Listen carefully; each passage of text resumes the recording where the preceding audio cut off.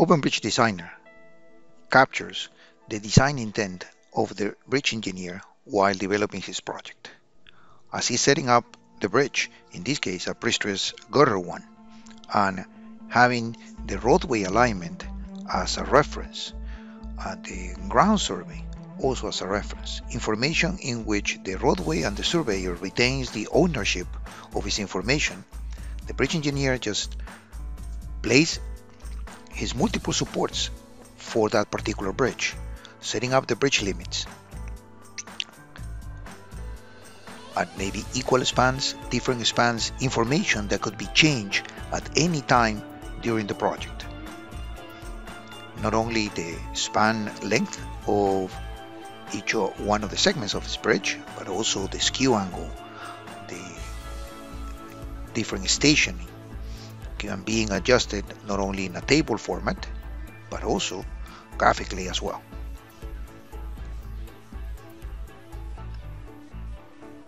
The next step into the bridge process is to place the deck. So the deck will be placed using a series of user-configured templates in which these points not only represent a fixed locations, but also a variable ones. Could be variable deck width defined by a table, deck width defined by graphical elements. The super elevation of the deck would be a constant slope, slope entered through a table, or slope also using as a reference the super elevation file developed by the highway engineers. All that information and the reference points I'll be using could be given intelligence as how the points behave depending on the deck thickness, how the points behave depending on the rotation given by the super elevation. And that information is being sent to the DGN file as a graphical element, as a 3D solid element, and becomes the deck of our bridge.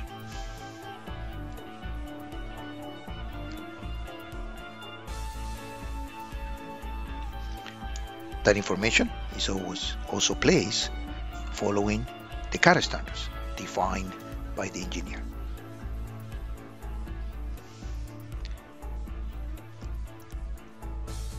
That information, even though it's being seen in top view, is automatically sent to 3D.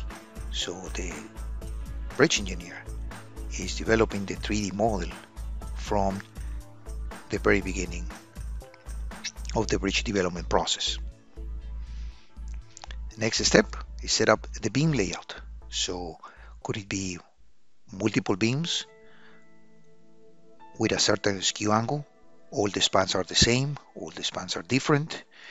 So all these options as well are controlled by the engineer. The spacing of the beams on the pier line, skew angles, length, beam types. So as the beam layout is defined, the next step is to assign beams to it. So what type of beams are going to go into the different spans? Are they going to be the same beams? Are going to be different? Maybe it's a widening project in which some of the beams in the span are the same, but the 1, 2, or 3 added ones are different. So that option also available in OpenBridge Designer could be achieved as a matter of selecting the beams in the provided library, or the engineer as well could enter his own beam types and make it part of his project. Then that beams automatically will go place where it's supposed to be, below the deck. Then the 3D model is developed immediately. The next step on that bridge process is to set up the supports.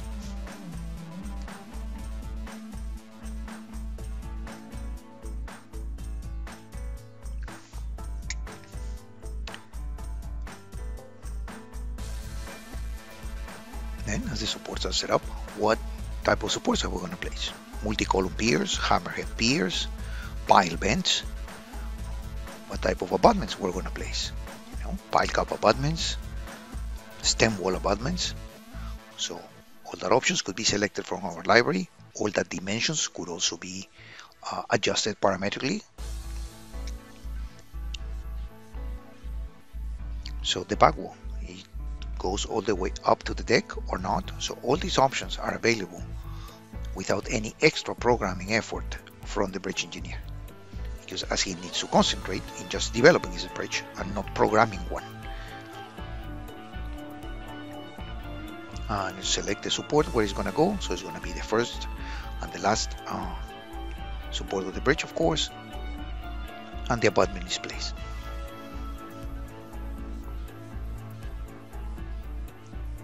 Now for the other end of the bridge.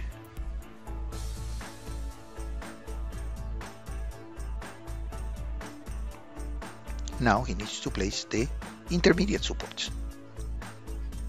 Right, that intermediate supports could be same, could be different, could be with different skew angles. Also keep in mind that the supports could also be at a different depth because of the ground conditions. So the footings will be at also, as I said, as a different depth. Then the supports. So we're going to place the supports, for example, here, all the same in all the piers. As I said before, this could be changed at any time, and they could be all different if they need to be, like isolated footings, drill shaft, combined footings. And this library, as it's provided, it's also for the engineer to modify it.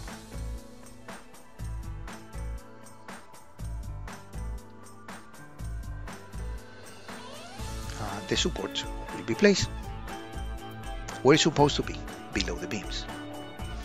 Also reading the ground information, as we can say 3 feet below the ground, whatever the ground information was given to us. So no more keying elevations and trying to adjust it afterwards. So I got my bridge. Next step, place bearings. So the bearings could be based on a catalog, it could be based on dimensions, as we are entering that here. When we provide beam seat elevations, and these beam seats will be applied all across the supports, including the abutments that we just already placed.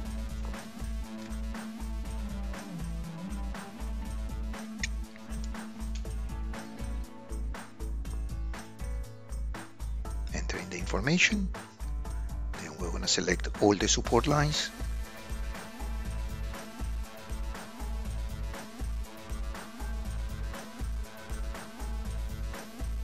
We're going to place then the supports below all these beams. And we're done.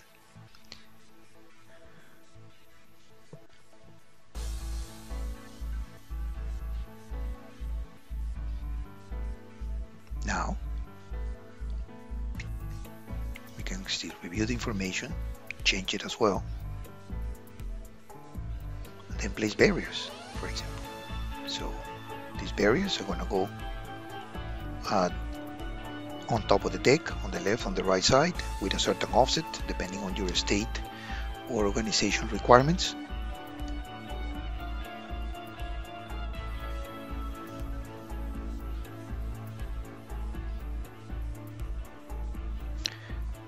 Select the point on the deck where these barriers will be attached to. Remember the points on the deck templates. So we're saying on both extremes, one each, one for the left, one for the right. And we got our barrier.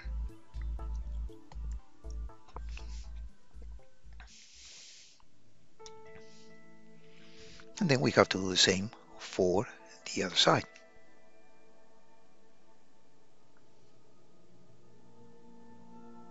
Now these barriers also are configured by the user.